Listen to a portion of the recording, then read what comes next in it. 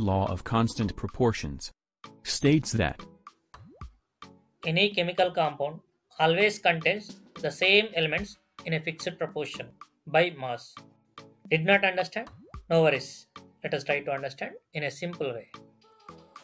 I think you all enjoy non-veg, samosa, cake, ice cream, and of course you will have tea for refreshment purpose. Let us now talk about preparation of tea. It may be a five-star hotel chef or your mother. Whoever may be preparing tea, they have to take required materials in a fixed quantity. To prepare 1 cup of tea, we may take 1 cup of milk, half cup of water, 1 tablespoon of tea powder, and 2 tablespoons of sugar.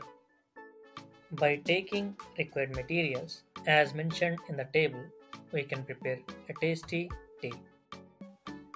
Instead of taking the required materials in a fixed ratio, if you take in some other quantity, then you will end up with making of sweet poison. For example, if we take just 1 tablespoon of milk, just 1 tablespoon of milk, instead of taking 1 cup of milk, we get decoction instead of getting tea. Let us now correlate this preparation of tea concept with our chemistry law of constant proportions. For example, to prepare CO2 carbon dioxide, we have to take carbon and oxygen in 12:32 ratio because for each 12 grams of carbon, we have to take 32 grams of oxygen. Similarly, to prepare CO, carbon monoxide, we have to take the same elements which we have taken for preparation of carbon dioxide. So the elements required are carbon and oxygen, but the ratio is different. So the required ratio to prepare carbon monoxide is 12:16, means for each 12 grams of carbon, we have to take 16 grams of oxygen to prepare carbon monoxide.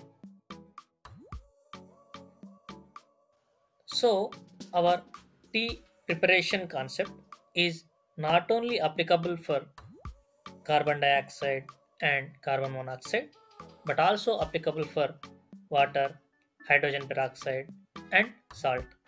Our tea concept teaches us that in this nature, in this world, it may be any chemical compound must always contain same elements in a fixed proportion, and this is what observed by Joseph L. Proust.